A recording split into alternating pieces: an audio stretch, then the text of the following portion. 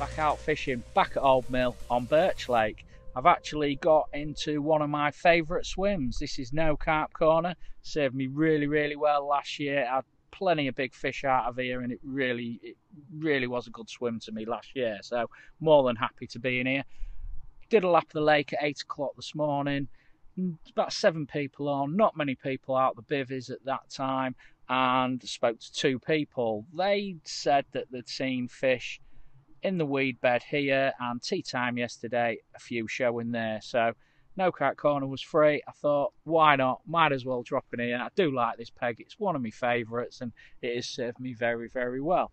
It's mid-June, and it is absolute scorching. It is boiling hot. It's like been 26, 7, 8 degrees through the day and 20 degrees at night. It's been absolutely boiling. But anyway, hopefully there's a bit of a breeze, bit of a northerly pushing straight into this swim here.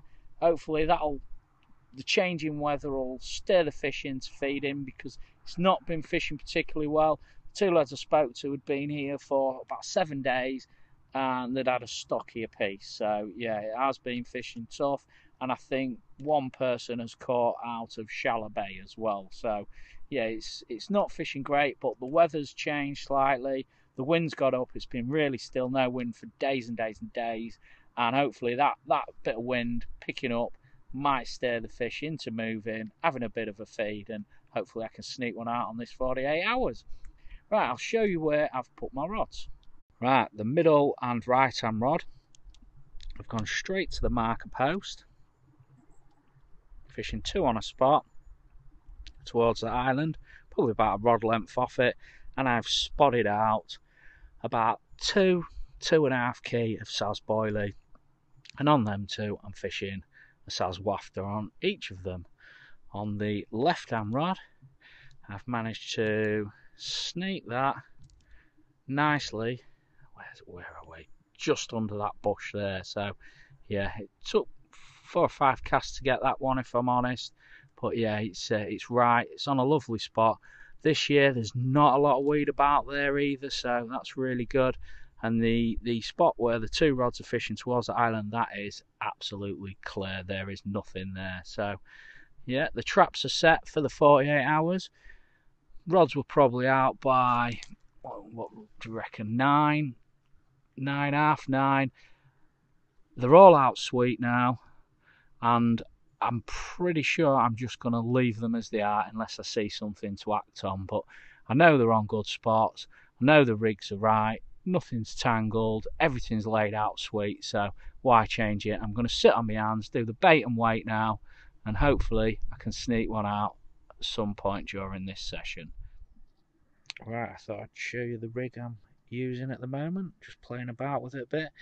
I've been using an IQD rig quite a bit, and I've had plenty of fish using that, but I just don't seem to be getting into the really big ones, the A-team on Birch. So I just wanted something that was a bit longer than I'm usually using, and something that had a bit of supple material at the end so it could flip over easier. And I've switched to a combi rig. The main boom material is £20 IQ. This is the Corda Supernatural braid joined together with an Albright knot. And you just make that out a tiny piece of 1.2mm silicone just squeezed over the knot just to make it really neat. A liner, bait screw, a size 4 wide gate hook. But yeah, just playing about with that at the moment. I do like it, to be honest. It's quite a nice rig.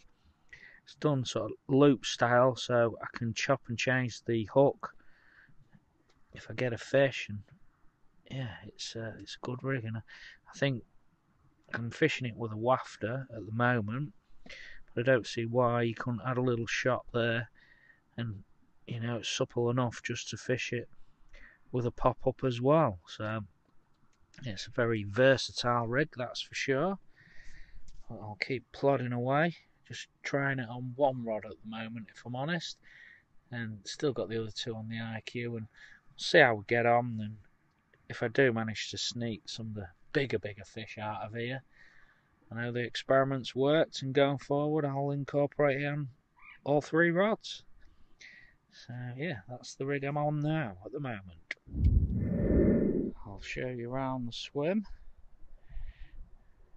I've got a lot of room down this bank. There's one more person, Rich. He's on party point right over there.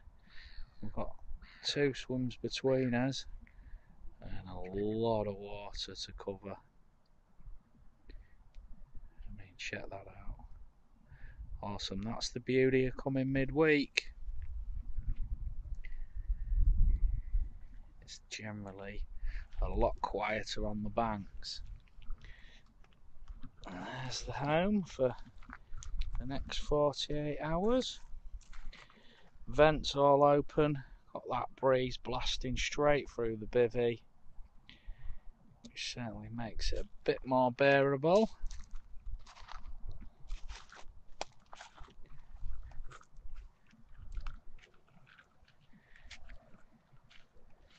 And what a lovely day, still El Scorchio.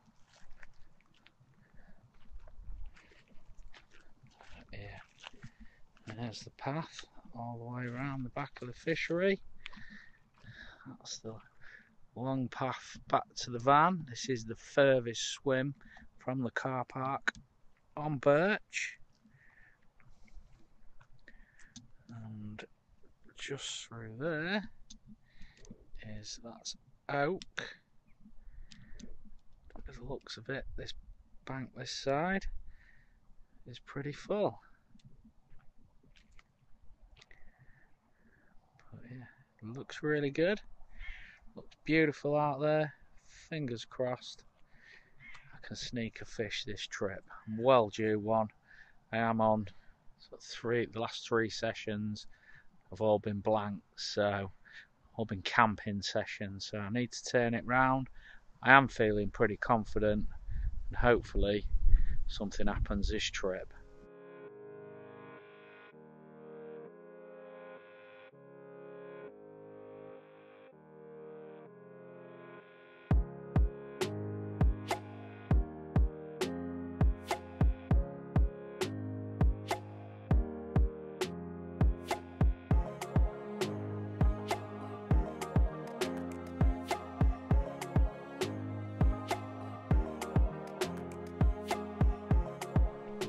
Well, it's a lovely day, and I've just seen a fish.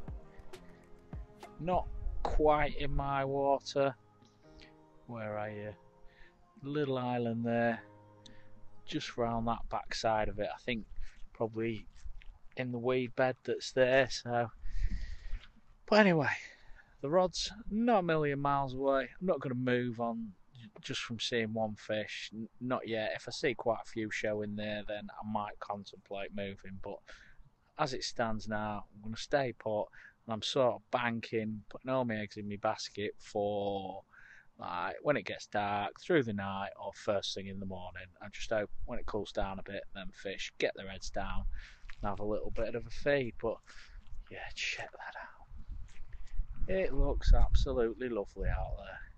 Lovely breeze, sun is shining, all's well with the world. Here's tonight's tea: steak cut chips, onion rings, a mix of pasta, couscous in that tub, with a pair of brioche buns and a tin of Fanta. Sat staring out over a glorious summer's evening. Check that out. Looks absolutely mega. Well, had me tea. I thought I'll just lay down, shut my eyes for 10 minutes, and boom, an hour and a half later, wake up. So a bit puffy-eyed, but yeah, the sun is setting. It is an absolute glorious evening. I mean, check that out. I have just seen a fish show just off that side of that island as well, so I'm going to chill out for a bit, seeing as I've had a power nap, and sit and watch the water for a good bit, and if I'm not going to do any more filming today, unless I actually catch one, unless one of them rods down there goes ripping off. Failing that, guys, catch back up with you in the morning. It's 7:30 in the morning. I have not had one bleep all night off them rods. Been sat watching the water for a good couple of hours and I've seen nothing in front of me. Yeah, the only shows really have been around the right hand side of that island there, and there's not been many shows at all there either, just 3 or 4 have been in that weed. So my plan was to put some bait out just in front of this island like I have, and hope that through the night, early morning today, they'll come out that weed and have a bit of a feed. But so far the plan is not working. I'm gonna sit and my porridge, watch the water a little bit more, and sort of give it till 10:30, 11, and then decide what to do. Contemplating a possible move, but if I'm gonna do that, I need to get a move on and get it done soon, because people will be coming on soon. Gates are open at 7 for here, so yeah, people could be turning up and the options will be limited. But yeah, I'll sit back, make a decision, decide what to do, and hopefully one of them rods goes ripping off. I don't have to make any decisions and I can stay put. And my plan I set yesterday, the traps I set yesterday, pay off today. But we'll see. It is a completely different day today. I mean, look at that cloud. So the conditions have changed. Maybe that'll spur the carp onto feeding. Who knows? It could do. It was very, very hot yesterday, and they're just lazing about in the weed. But while them rods are out there on the dance floor, there is every chance that something can happen. So, right, I'm going to stop waffling, get my breakfast, and make my plan of action for the day.